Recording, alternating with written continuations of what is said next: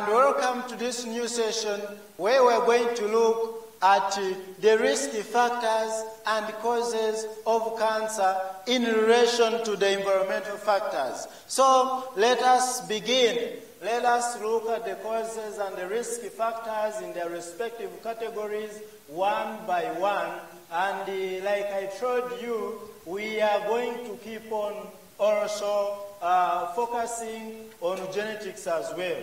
All the environmental factors that we are going to look at, we are going still to remain focusing, we are going to remain also bringing in genetics as well, because each and everything rotates mainly about genetics as the center, as the focal point, and as far as the carcinogenesis and the cancer development is concerned.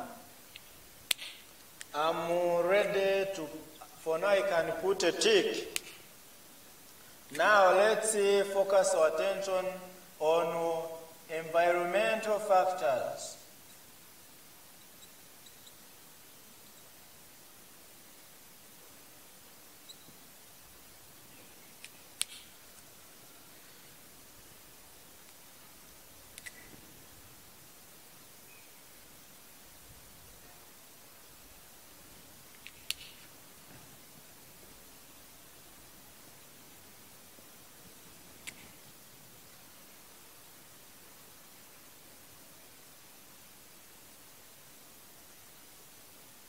So we have our environmental factors.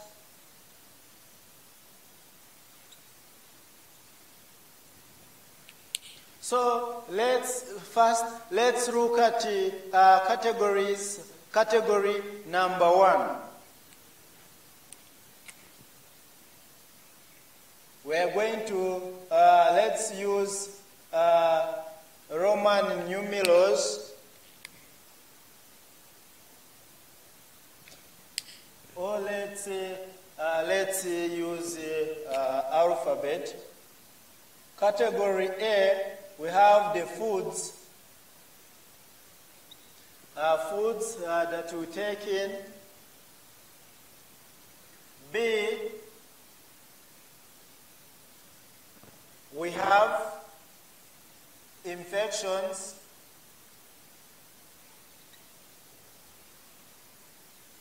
C, we have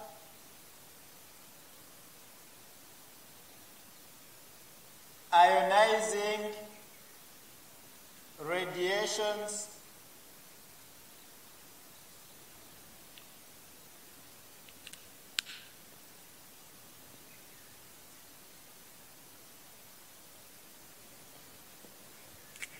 D,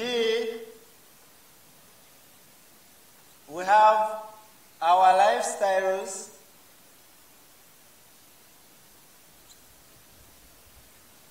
Our lifestyles that we commonly adopt.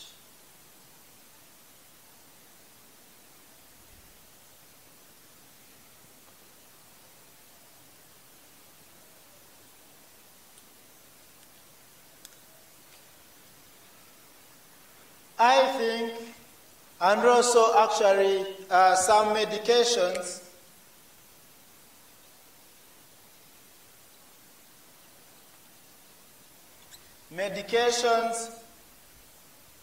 plus chemicals exposed to our bodies.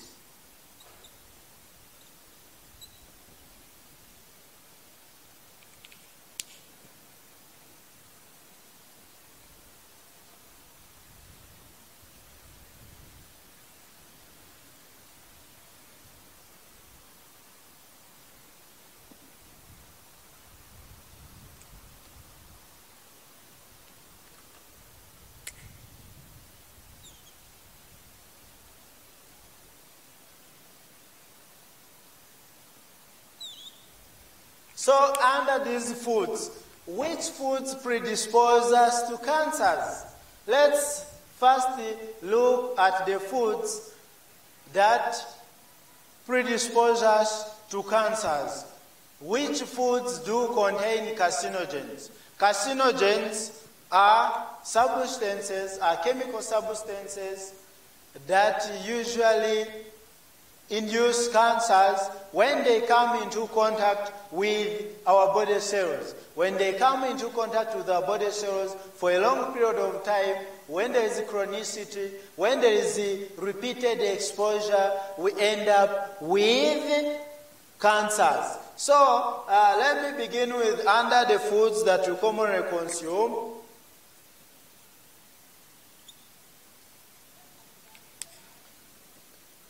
Within the foods, we are now tackling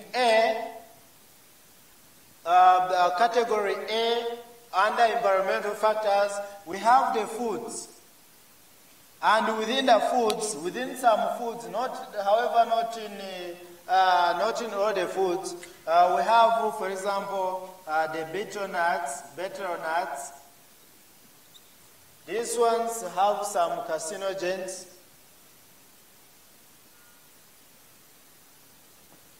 Then we have aflatoxins.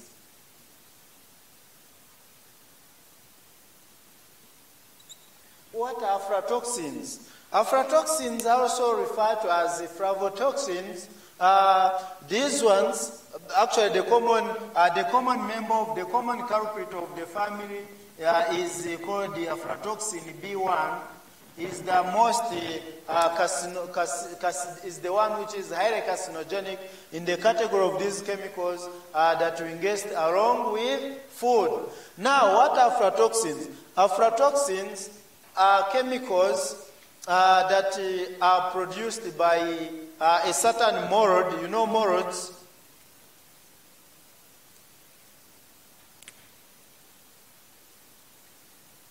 It comes from a mold. You know molds are under fungi. They're under fungi or fungus. When we use singularity, we say fungus. So we have molds. So there's a mold that is called the Aspergillus flavus.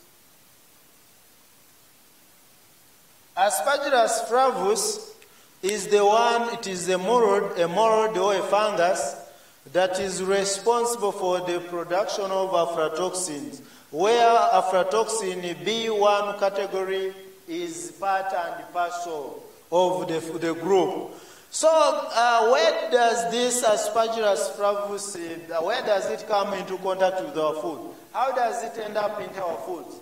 You know, after harvesting our foods in most cases, especially the ground nuts, the G-nuts, the cashew nuts, cereals like maybe maize, sorghum, all those cereals and the legumes that we always consume. Even peas, sometimes we harvest cowpeas and we first put in our storage facilities, in our homes, in our national stores, like that. Now, if the foods, let me also write, we have our cereals like maize grains, sorghum or maize, or corn, sorghum, wheat, rice. All these are cereals. All these are cereals that we are talking about. Then we have the legumes. We have also the legumes. Examples, we have ground nuts. We have peas, beans, etc. So, commonly in our villages, in our communities, after the harvesting seasons, we usually get our food crops, and after maybe winnowing them, after processing them and winnowing, we put in our storage facilities Those days when we were still growing up, when we were still little boys and girls, I remember we used to have in many homes, in our villages and communities, we used to have granaries. But these days, I don't know what is happening. I think the culture is being abandoned, maybe because of modernity. I remember I would go and I would store some of these legumes and cereals in various compartments in different granaries. And they would do, another season would come and find them there when we are still eating, and in the process would be protected from famine, from hunger. I remember. Now, all those were examples of storage facilities. Then some people also stored directly in the rooms. They lay polythene bags and they pour the produce there, they harvest there, and they keep it there. So if it so happens that we store any of these products, any of these food crops, the cereals and the legumes, and we store them in moist, cold and moist environments, cold and moist rooms, we end up with moisture. We end up with moist legumes. We end up with moist cereals. So when moisture when that coldness remains and the moisture remains, in the end, our morels, called Aspergillus flavus species, end up colonizing our grains here, our cereals, and our stored legumes. And eventually, when we start consuming them, of course, before that, let alone we see our Aspergillus flavus or our morels producing, as they are colonizing them, like the way we see blade. When blade reaches when blade surpasses its shelf life, you know what happens to that kind of bread. When buns surpass their shelf life, it means they can no longer be consumed. They start getting bad. They start developing some morels, some fungi.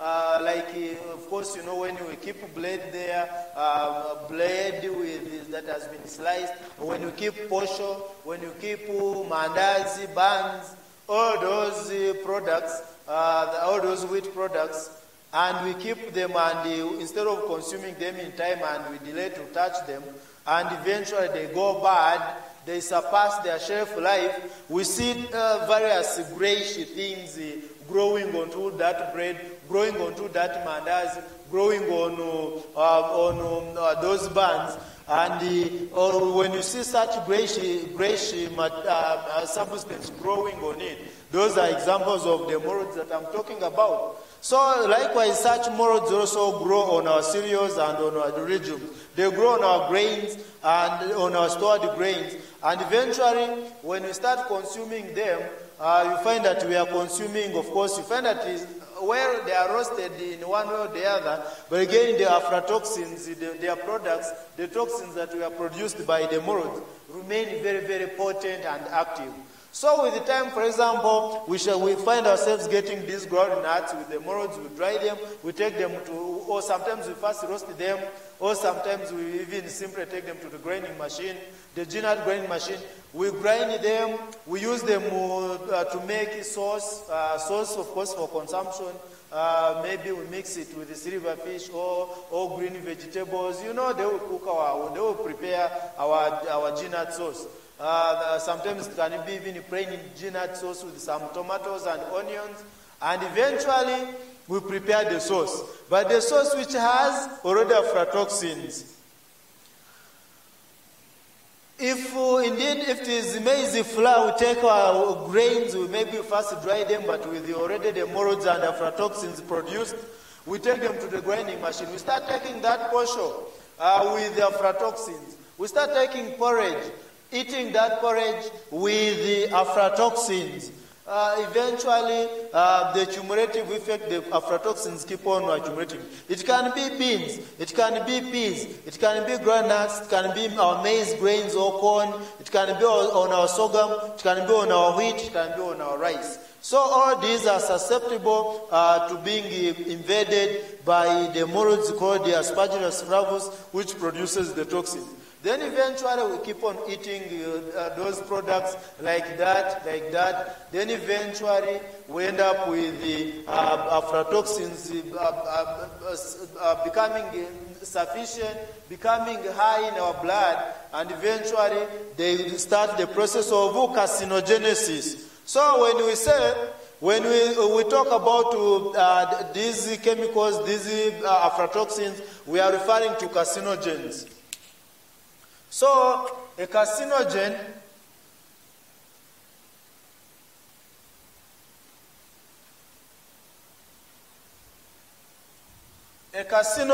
is a chemical that induces cancer, that stimulates the cells to become cancerous. A carcinogen is a chemical, any substance that stimulates the recurrent or persistent growth and regulated growth of cells to become cancerous.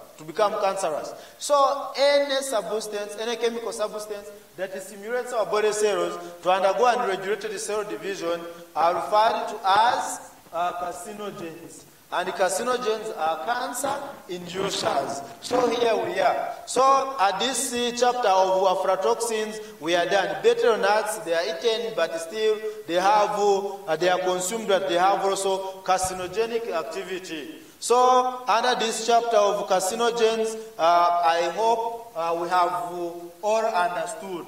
So what do aflatoxins do?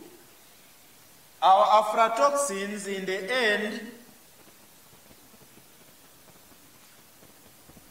these days we have a high prevalence of actually hepatocellular carcinoma or liver cancer. So aflatoxins, like aflatoxin B, induces hepatocellular carcinoma, which is abbreviated as HCC, hepatocellular carcinoma or liver cancer. So you can see from the foods that we eat, our own foods, our common foods that we consume, you can see if we are not careful, what they can do, what they can cause to us. For example, we have government bodies like Uganda National Bureau of Standards. That one is responsible to keep on investigating all the foods that we consume on the market, that are on the market, among the properties that they look for, among the things that they look for when they are investigating and analyzing foods within their laboratories, both foods that are produced within our nation and also from both the ones that are produced by us and also those ones that are imported. All those foods must be analyzed by Uganda National Bureau of Standards, UNBS. That is their role. That is one of their roles to ensure that we are all safe. When they get maize flour, they take it to their analytical laboratories and they look for the aflatoxins. When they are GNATs, they do the same. Anything, even sugar, everything, they don't only stop at looking for aflatoxins, but also they look for other chemicals. When you look at the United States, they have FDA, Food and Drug Administration. It is a body that is also responsible for doing all that job to ensure that the population of the United States and the world are safe from actually such disasters. So when you hear FDA of the US, when you hear our UNBS, that is their role to ensure that we are all safe. So this is what happens. So aflatoxins, eventually they keep on stimulating the hepatocytes of the liver or the liver cells, and eventually the end result is hepatocellular carcinoma or liver cancer. So in these days, when you keep on hearing that, the liver cancer cases are increasing year by year, you need to know these are the reasons. Therefore, my advice at this point, at this moment, is to advise us in as far as eating is concerned, our nutritional habits. We need to keep on noting that it is not always good, it is not good to consume groundnuts today, to groundnut sauce today, tomorrow the same sauce, the other day the same sauce, like that. That's why it is always advisable that even when you have consumed that sauce, we need to be having green vegetables with antioxidants like vitamin C. We take fruits like that, so that those antioxidants are able actually to protect the aflatoxins from damaging the DNA of the hepatocytes like that. So that's why it is not, we need to, if I eat GNAT, today is a Monday. So being a Monday, if I have consumed GNAT sauce, again it is safer if I again consume GNAT sauce, maybe like on Saturday or Sunday, towards the end of the week, right, twice in a week. Then also we have simu paste, simu mixed with the GNAT. You know, it makes a nice chipori. It makes a nice sauce for us. We consume it using bread. On bread it is nice, it is delicious. When you consume it on cassava, it is delicious. So, you know, much as those foods of ours are very, very delicious, we like pleasing our tongue.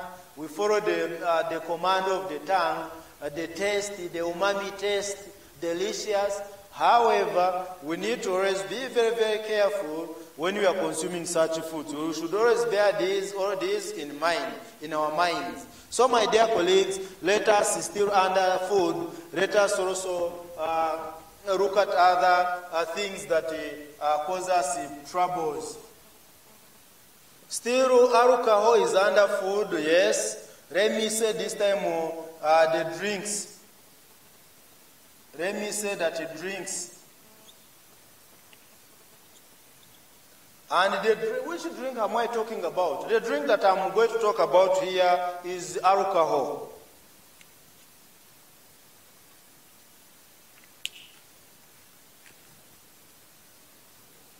We have our alcohol. Especially ethanol, waragi. We have our ethanol, we have our waragi here. So in ethanol, in waragi, actually not only all the alcoholic drinks, actually, it's not only waragi, but here, I'll give you a common example. Or alcohol, yes, when we take alcohol in raw amounts, in normal levels, we remain safe.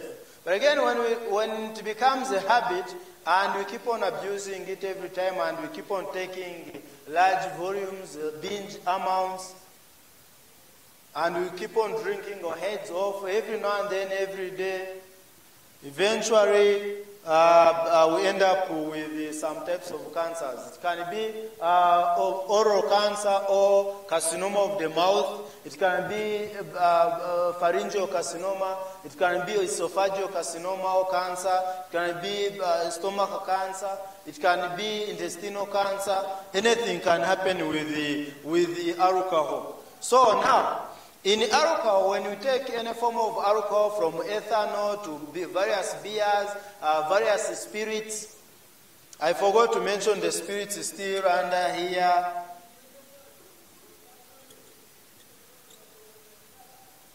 But I will not keep on giving you those brands of the ethanols, the brands of spirits that we like consuming, because you might think that I'm tarnishing and destroying the market. Therefore, we are all adults. We know that alcohol, when you consume alcohol in excess, it is harmful. It becomes automatically harmful to our health. So at this point, my dear colleagues, and to the whole world, I am not going to give examples of those alcohols and the spirits, because it can be actually destructive to the market. However, we are all adults, we know, and we are above 18. We make informed, we drink basing on informed decisions. Therefore, ethanols, the warages, alcohols in form of ethanol, in form of spirits, they end up in our bodies. And when they end up in our bodies, they must undergo metabolism. The liver and other tissues, the liver mainly and together with other body organs and tissues, they keep on carrying out what we call detoxification of this alcohol. They metabolize it using, of course, various systems of enzymes like cytochrome P450 system with the other subfamilies of the isozymes like, for example, CYP3A4, all those CYP3A4 subfamilies. They help us in the metabolism of alcohol. The alcohol, for example, that system where even alcohol dehydrogenase follows and others in the family of the microsomal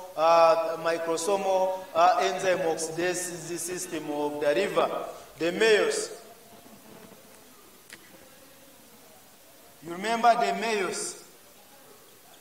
The microsomal enzyme oxidase system that participates in the metabolism of our alcohol. But let's not reach there. Let's now focus on our alcohol. Now, the moment alcohol has been metabolized, a metabolite that is known as acetaldehyde is formed. Acetaldehyde is formed. As acetaldehyde is formed, of course, we say that a metabolite of alcohol has resulted, it has been formed. This acetaldehyde, as it is formed following the metabolism of ethanol, following the metabolism of the spirits that we take, that we enjoy, it keeps on, of course, accumulating. So as it accumulates with the time, it causes, it induces the other carcinogenic effects on the epithelial cells of the mouth or the oral cavity. It induces, it imposes its carcinogenic activities on the epithelial linings of the esophagus or the gullet. It imposes the same carcinogenic effects on the epithelial linings of the stomach, intestines, and the liver. Eventually, when you keep on abusing it with the time, without withdrawing it, without stopping, eventually, this chemical, together with the others, they start actually transforming our body cells, the body cells which are found in the oral cavity epithelial linings, in the epithelial linings of pharynx, in the epithelial linings of the esophagus or the esophagus, in the epithelial linings of the stomach walls, in the epithelial linings of the liver, and the epithelial linings of the stomach, even also without forgetting the cells, the acina cells or the achina cells of the pancreas. So eventually, you hear that this person, following many years of heavy alcohol drinking, following many decades, maybe 1.5 decades of heavy alcohol intake,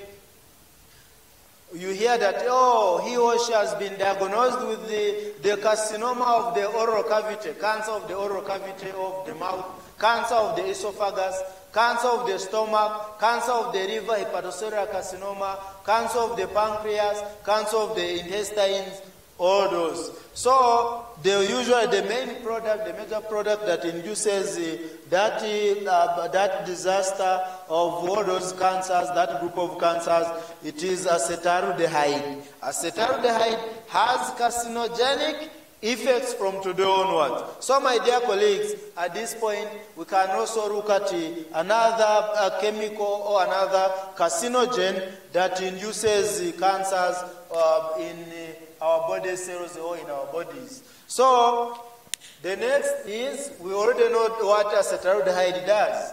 Now we can graduate to something else still under our foods and drinks.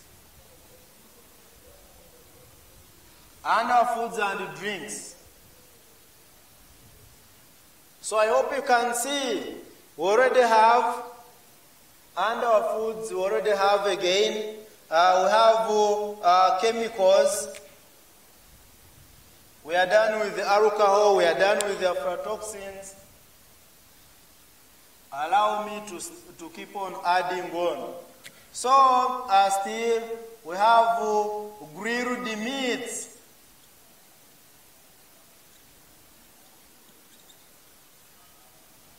Grilled meats. You know, we all enjoy grilled meats, especially sausages. It can be beef, it can be chicken, it can be fish, all those, but we like grilling. What is grilling? We have, of course, to those of you who studied home economics, you know what I'm talking about. Grilling of foods, grilling of meats. Those of you who studied foods and nutrition, you know what I'm talking about. And okay, in simple terms, grilling refers to roasting of meat with dry heat. With dry heat, we get a wire mesh, we put it there, and then you find that heat can come from under the meat, heat can come from the sides of the meat, heat can come from above the meat, heating it directly still, any direction. So we know. So when we roast the meats, when we roast meats like that, we are doing what, using dry heat. We are doing what we call grilling. Now, grilled meats, of course, they are very delicious. There's a certain aroma that it develops that comes out from grilled meat, from like muchomo. So now let me show you something that happens. When we grill our meats and the heat, the temperatures reaches above from 155 degrees Celsius to about 260 degrees centigrade or Celsius, the meats that are being grilled, it can be beef, by the way, it can be pork, it can be beef, it can be fish, it can be chicken. You know, I feel like chicken tonight. I feel like eating chicken. Chicken tonight. Fish, beef, pork, all the other meats that we know, to mention but a few. Now let's look here. When we grill our meats, of course that dry heat can go as high as 260 degrees Celsius, even centigrade, or even up to 300 degrees Celsius. Now the moment meats are being grilled, roasted, using that dry heat, on that dry heat, it can be pork, it can be beef, it can be fish, it can be chicken. So when they reach these temperatures, especially from above 150 degrees Celsius and above 150 degrees, they start releasing what we call nitrosamines.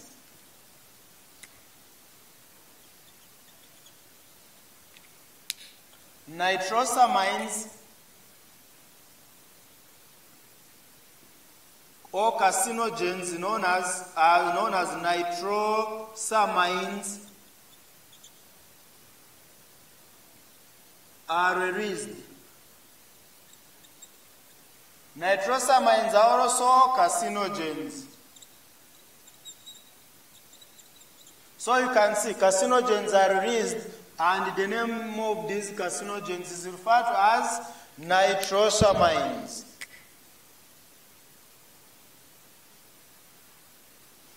Nitrosamines, from today onwards, you need to know that nitrosamines are carcinogens, and they are implicated in the pathogenesis, in the beginning of Stomach cancer. Most stomach cancers result from nitrosamines. So nitrosamines cause what? Stomach cancers. Stomach cancers, carcinoma, stomach, we say carcinoma of the stomach. Carcinoma of the stomach, adenocarcinoma of the stomach. So stomach cancers or gastric carcinoma. Stomach or gastric. Stomach or gastric carcinoma, nitrosamines. I hope we are aware. I also need to let you know at this point that still these meats, these nitrosamines are referred to as heterocyclic. They are in the family of compounds called nitrosamines are in the family of compounds that are called polycyclic and heterocyclic amines and hydrocarbons.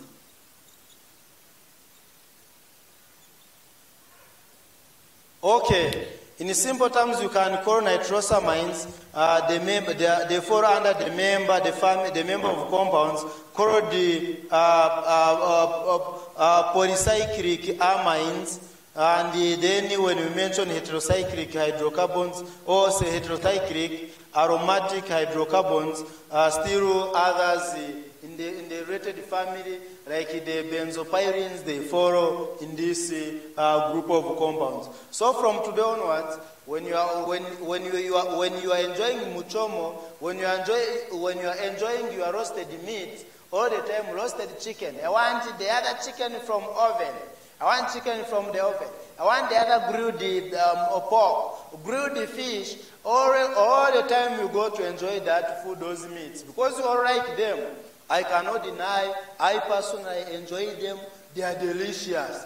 But as we think about the deliciousness, that umami taste, we should also think about our health. We should also think about the possibility of nitrosamines and eventually carcinoma or cancer of any of these organs that I'm talking about. Our nitrosamines can not only induce gastric carcinoma, but also even carcinoma of the esophagus, of the gullet, carcinoma of even the oral cavity, and the intestines, including even the liver.